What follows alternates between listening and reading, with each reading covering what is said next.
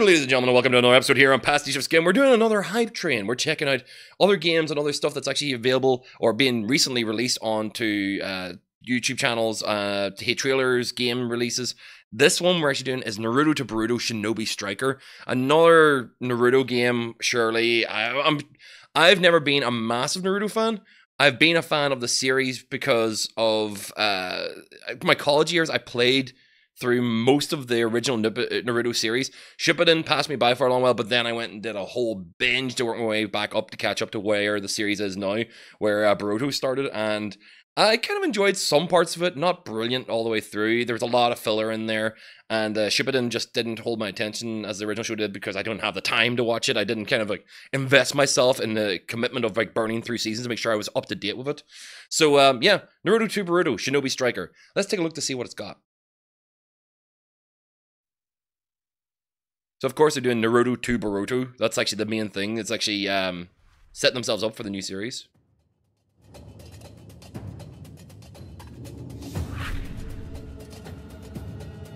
The Shinobi War was the worst part of Shippuden.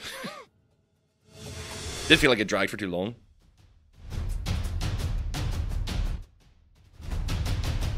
Here goes! Let's do this.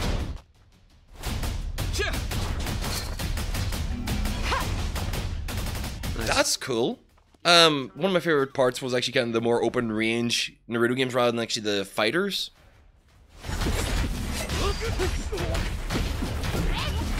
Here it comes. That'll do it! Get lost. So, is it open world in the combat only? Or, like, as in a large arena? Because it weirdly reminds me a lot of the Gundam game I've been playing as free-to-play. I'll finish you off. Alright! I'm gonna go wild! So, Naruto to Boruto Shinobi Striker? Yeah, that actually looks like a decent game, but that doesn't look like a full-on Naruto game. That's a teaser that's showing a little bit of the combat and just a little bit of the arena fighting, but no, that's not awesome. Like, I mean, the Path of the Ninja, the ones I played back on the 360, were pretty good games. They actually had a decent kind of like, they followed through the plots of the series. It was nice to see some of the cutscenes, some of the events, and actually 3D. We've seen it done again with as well with the Dragon Ball Budokai series, where it was cool to go like, wow, this is in HD and it was really, really pretty, and it's that cell shaded look, and it looked really awesome. This looks like just an excuse to have 4-on-4 combat, which is something that's kind of cool. I like the idea. It's probably one of the best. It's like 4-on-4 online, but it definitely feels like a game that's built around the concept of that Gundam Next or whatever it was, the one that I was playing online. There's a video of me playing it for Made in Japan a while back, where you literally had you had just Gundams. You're actually in a large arena. You're scoring points against each other. The whole point is to take over areas.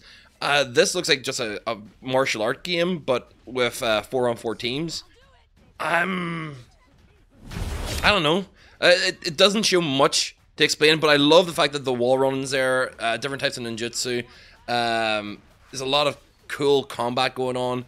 It looks like it would be hectic as hell, but that doesn't catch my attention in a lot of ways, especially because Shippuden doesn't hold my attention as much, and the characters are not, the villains aren't as interesting to me. But yeah, Naruto to Boruto Shinobi Striker.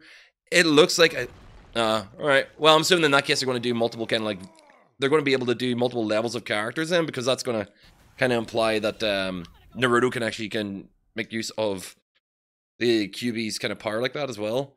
So either that's as a boss or so on, or that they've actually kind of like set it up so that you can actually like level up. You know, like the way you used to be able to like level and then to change forms. So you'd probably be able to use it as a special move or as a like limited event, or like even if it was actually in one player mode where a couple of your teammates disappear and use someone in like one of those instead, same matter with different characters. So yeah, Naruto to Boruto Shinobi Striker. There's a lot still be seen, but acrobatic ninja battle action looks pretty purr to me. That's a little bit disappointing. Well, guys, if you enjoyed watching me commented on my opinions on this trailer, you can, of course, always hit the subscribe button that's way up there in the corner, or you can, of course, hit anything that's actually over on the side here, videos-wise, to actually see other stuff here on the channel. Or if you want to get a hold of me, you can actually, of course, hit the Pastiche of Skin that's right underneath. You can search for that anywhere on any of the streams. So pretty much you just Google it. I'm not hiding anywhere. You can easily find me.